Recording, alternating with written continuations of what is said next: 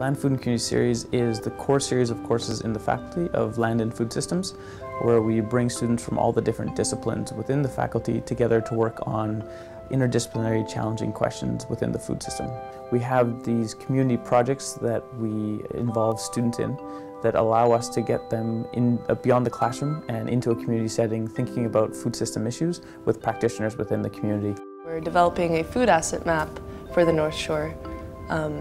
And so we're working on a database collecting information about different resources that are geared towards food security, food recovery, sustainability, growing, harvesting, different opportunities to access food. At its most basic level, it's meant to be a tool for service providers who are supporting people who are a little more vulnerable in our population, who are looking to access free or low-cost meals or grocery items.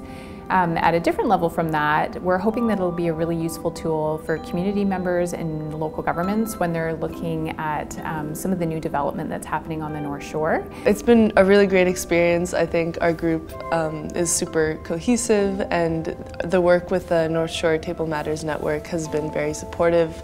They've really guided us through the project.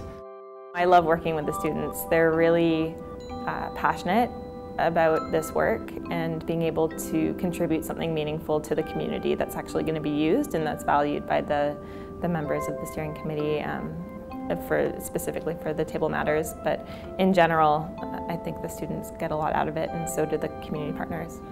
I think there's a big difference between project work that you're working on an academic project versus working in the community, because you have to kind of take a step back from your academic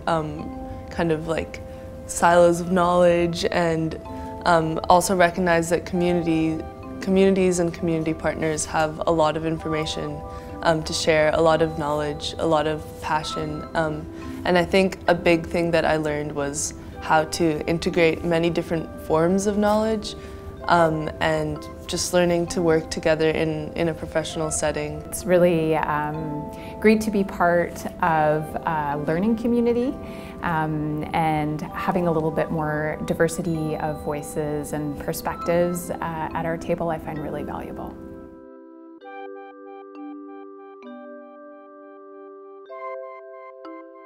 Interdisciplinarity for us and transdisciplinarity when we bring in social actors beyond academia really helps us get our students to prepare for what is it like to talk to individuals and work on a project, although you might not share the same disciplinary language, disciplinary perspectives, or even social locations within society, and how do you work together to effectively address common issues.